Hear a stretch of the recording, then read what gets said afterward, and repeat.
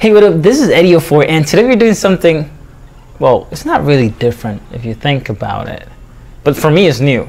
And we are actually setting up a PS5 DualSense Controller for the very first time on PC. I know, you can do this on Steam, I get it. But not everybody wants to use Steam, you know? So today we're going to learn how to set up our PS5 DualSense Controller using the x360 emulator on PC. I've created video tutorials on how to set up, you know, the Xbox controller, the PS3 controller, PS4, Nintendo Pro controller, and today we're adding into the list the PlayStation 5 controller. And we're going to set this up with the x360 emulator on PC. By the way, if you find any of my videos tutorials helpful, go ahead and subscribe to the channel, smash that like button, and turn on the notification bell so you can be notified whenever I release a brand new video.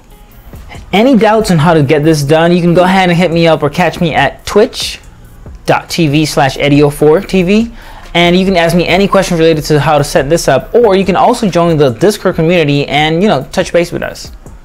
So first thing first, the DualSense PlayStation 5 controller is sweet. I mean, I don't have a PS5, but this controller, man, if I had to tell you, I definitely feel the upgrade from a PS4 controller to PS5. There's a caveat when you buy the PS5 controller. By the way, I have the link in the description below for any of the products that I'm using for this video.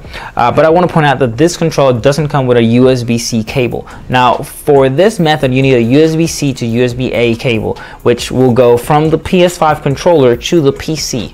Now, new phones actually have a USB-C cable, so you can go ahead and use that. Or if you have a Nintendo Switch, you can use the Nintendo Switch Pro controller cable and connect your PS5 controller to PC. In this case, I'm using my OnePlus 6T cable. This works.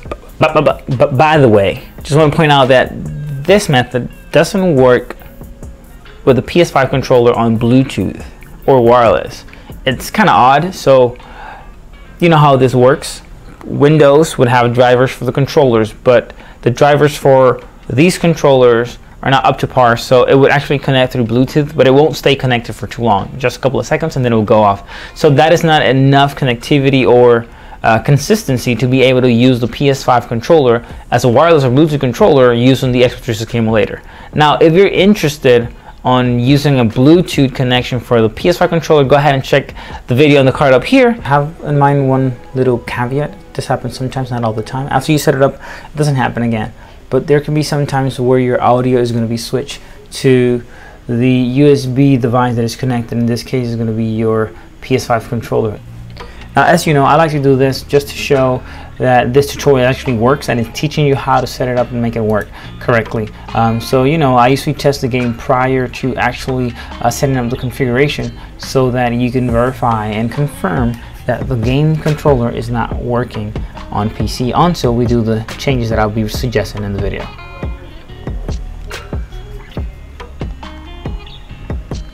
Now, by doing this is a good way to actually, you know, prove that it's working. So as you can see, I'm pressing all the buttons here. Nothing is happening. And I like to do this because I can skip the intro, but in this case, I can't. So I'm going to just go ahead and kill that. And we're going to dive in right away. So open up the game folder. Actually, if you don't know how to do that part, you can go ahead and check any of the other videos where I detail every single step on how to get to the game folder.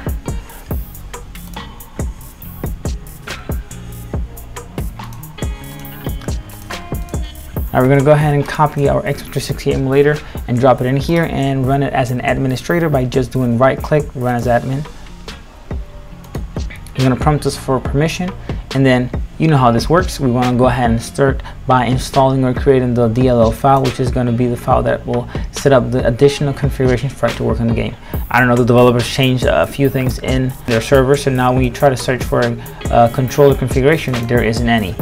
If you don't know how to fix this current issue for the pad misconfigured device, just go ahead and watch the video in the card up here, and that has details on how to fix this and why it's happening.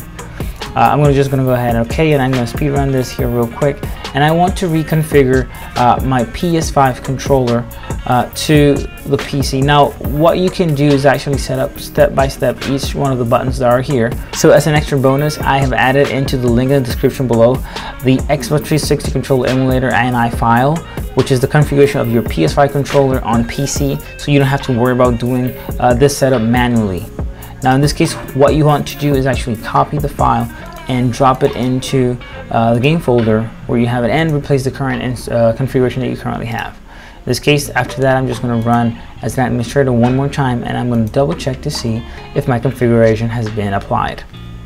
In this case, I already have all my buttons. Now this is very similar to the PS4 controller settings, but if you try to use the game controller configuration that I shared on the PS4 controller video, it's not going to work because the unique ID of the PS5 controller is different from the PS4 controller, so it won't allow you to apply that configuration. That is why I created a brand new configuration just for you, so you can go ahead and download and enjoy your game using your PS5 DualSense controller. Now in this case, as you can see, the buttons are going to be very similar. The triggers are axis 4 and axis 5, and you have a couple of setups, and I like to test the controller prior to going into the game.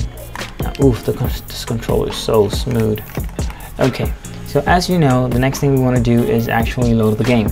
But because I've done this multiple times, I already know you want to actually change the Xinput DLL file name to the one that you know that works with the current game. Now this is trial and error. You have to test it out multiple times to figure out which is the proper name. But I know that for my computer with Naruto Ultimate Ninja Storm 4, I just need to change my DLL file name to Xinput 9_1_0.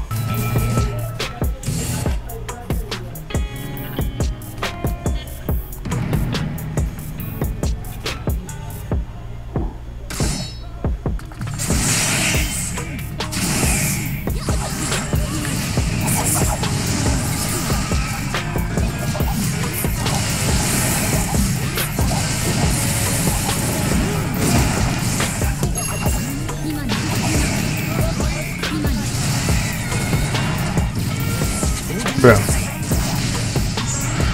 And this is how you set up a PS5 DualSense controller on PC. Now if you like videos like this, go ahead and subscribe to the channel. Don't forget to hit on the notification bell so you can be notified whenever I release a brand new video. In the meantime, watch any of these videos that are up here. This is Eddie 4. Like that video and see you on the next one. Peace.